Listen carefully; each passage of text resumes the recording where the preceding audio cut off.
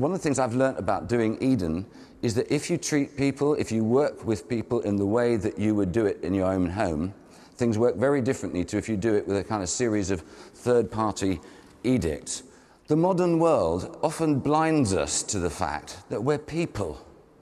That actually if you stop categorizing people and remember their name and their family and what inspires them in the round, you can have a conversation in which the narrative that you bring to the table, actually the dreams that you had, they had similar dreams. Don't be arrogant. Everybody wants to do something that's important, that makes you just feel a bit lighter on your feet and alive.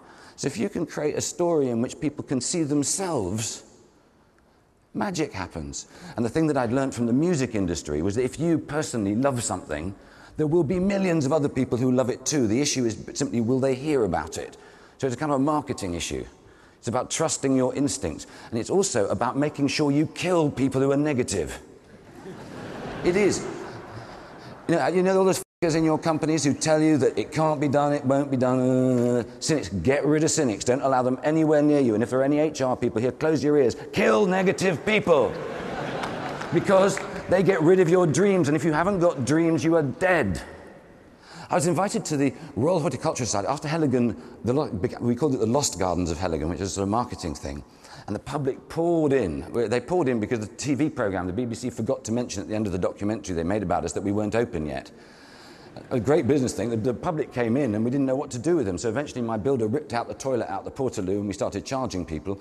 And then they'd come in and they'd say, what the hell's up there? And you say, no idea, mate, but here's a machete. Why don't you go and find out? So they were paying to come in and doing the work. Good business tip.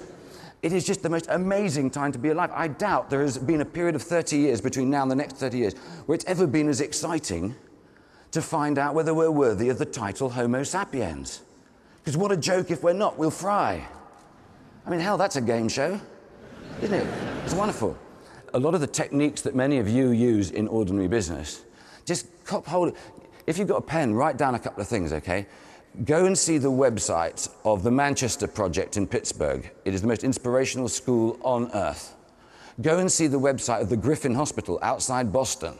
And what they'll tell you are that the people who have set up these miraculous places are people like you and me at their kitchen table asking what great looks like and then playing it back. And amazingly, they're successful. The scope for new business is monumental. Absolutely monumental. But you've got to rebuild the way you look at it. We're going to see businesses developing which are about business, but they're about sharing. Sharing is going to be the buzzword over the next 20 years as we start seeing why have 400 people with 400 lawns each got a lawnmower? That sort of thing, that's a childlike level.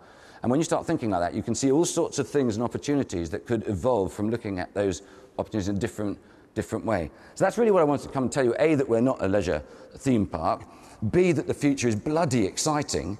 C, that the brains you've brought to being as successful as you are to be here today, there are lots of other opportunities out there. So don't be scared of it. Embrace it. Grab it. Go and meet some people you're not meant to meet.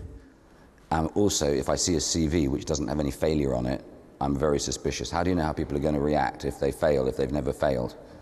They've either lied and they have failed and haven't told you, which they haven't got the balls to tell you, in which case don't hire them, or they haven't failed, which is terribly risky.